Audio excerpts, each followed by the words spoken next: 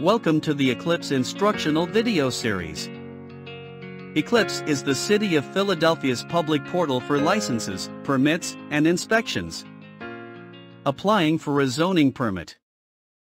In this video we're going to review how to apply for a zoning permit in eCLIPSE. When preparing to apply for a permit, check out the city's website and read the requirements. Also be prepared to use the screen capture feature on your PC or tablet. Log into your eCLIPSE account by visiting the eCLIPSE website. Enter the email address and password associated with your account and select Sign In. If you do not have an eCLIPSE account, refer to the Creating an Account in eCLIPSE video at phila.gov/li. On your home page, search for the Permits and Certificates section, and click Apply for a Permit or Get a Certificate. The Apply for a Permit page will appear. Many different permit types are listed on this page. More information on permits. Visit the Permits, Violations, and Licenses page at philadelphia.gov. In this video example, we'll be applying for a zoning permit. To apply for a zoning permit, scroll down to the Zoning section and select the appropriate option. The permit screen will appear. Note that a unique application number is automatically generated. This number and the status of your application will be visible at the top of the screen throughout your application process. Remember, you can leave your application at any time, and it will be saved as a draft and will be accessible to you in the future. Let's start completing the application information. Be sure to fill out all fields that are marked with a red asterisk as they are required. If a field is not required, it may not pertain to you, so if you're not sure, skip it. Identify your relationship to the permit. Most applicants are owner or professional tradesperson, such as a design professional, contractor, or expediter. If you select professional tradesperson, a drop-down list will appear that shows all licenses eligible to serve as applicant that are associated with this account. In this example, we are going to select owner. Next, identify the licensed design professional responsible for the project by using the search feature. Be sure to search for the name of the design professional and not the name of the design firm. If you can't find the correct design professional in the search, select No. A field will appear where you can enter the design professional's name, company, address, email, and phone number. The information to include is specified in the blue dot. So check here if you are not sure. These blue dots show up throughout the application process and always contain helpful information. Be sure to check them often. Choose the type of work to be done and the occupancy type for this permit. If there is a project associated with this address, use the search feature to find and select the project. If your project is phased, you should consider establishing a city-managed project to streamline reviews. Please visit phila.gov/li for more information on this service. Next, provide a brief description of the work to be done. This description is used by licensing and inspections department employees to quickly understand the scope of work.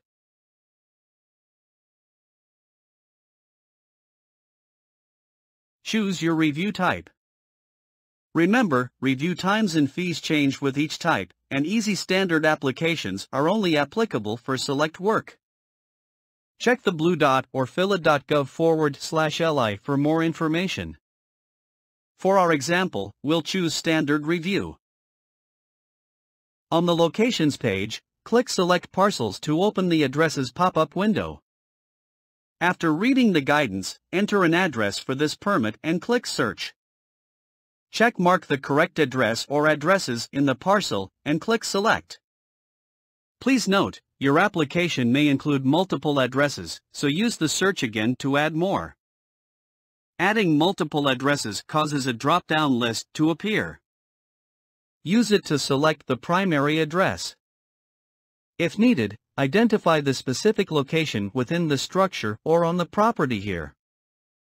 The owner information shown is based on the address selected above. If the information is outdated, select the checkbox and add the correct owner information. This change applies only to this permit. You may be required to resubmit this owner information with subsequent permit applications until the city's address database is updated with the current owner information. For our example, we will not change the owner.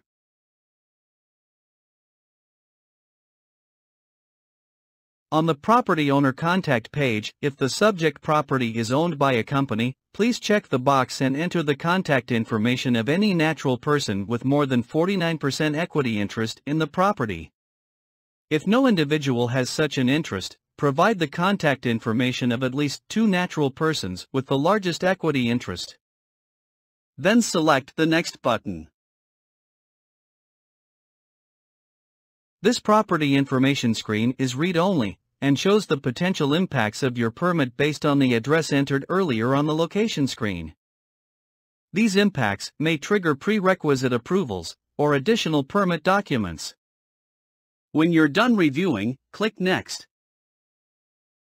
Under the Review Questions header, enter the area of earth disturbance.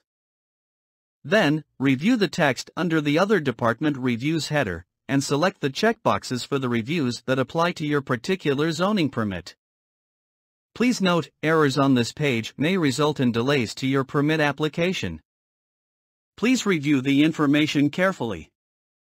In our example, we plan to hang a business sign over a public sidewalk and cut a curb for loading.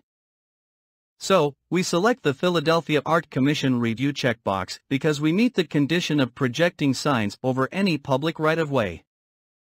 And we select the Philadelphia Streets Department review because the curb work is within the public right-of-way. If applicable, click Add Bonus to add bonuses. For information on zoning code bonuses, click the blue dot. Check the box if your project requires civic design review. Then click Next. On a previous page, we selected Philadelphia Streets Department Review as required. Enter the applicable Streets Review application number in the box and click on the magnifying glass to populate the related permit. If you do not have a Streets Review application, you can apply for the Streets Review by clicking the blue icon and completing the Streets Review application. The Streets Review will automatically link to your zoning permit application. Here, you will upload your documents. Check the right-hand column to know whether or not a document is required. Optional documents may still be necessary for your permit type. Check our website for a complete list of permit application documents. Required documents are based on information you included earlier in your zoning permit application. In our example, application development bonus documentation and a site plan are listed as required. Write down or take a screenshot of the documents you need to upload. Click Upload Files to open the file folder on your computer. Choose the PDF files to upload. Please be sure to upload PDF type files. Select the document type from the drop-down menu.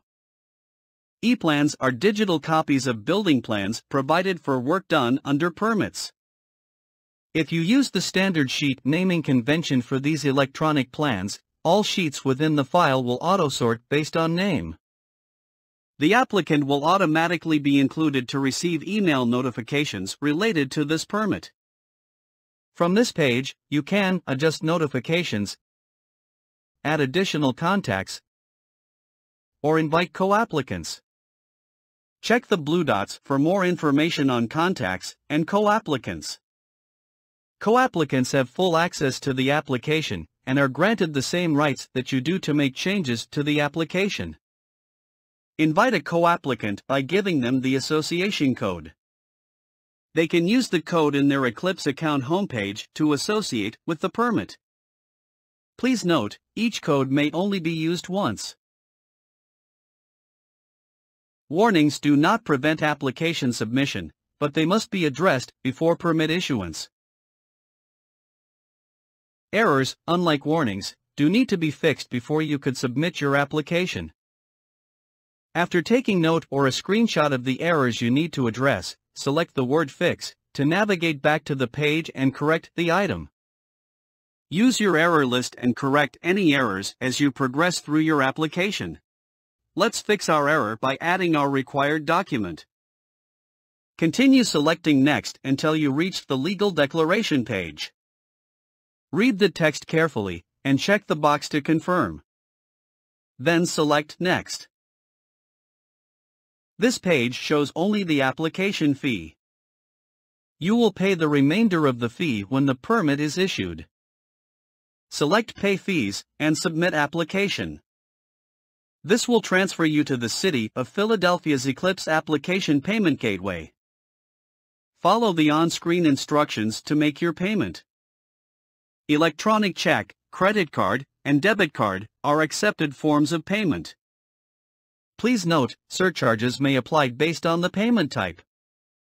Rates are subject to change. Once payment has been completed, hit the Continue button to be transferred back to eCLIPSE.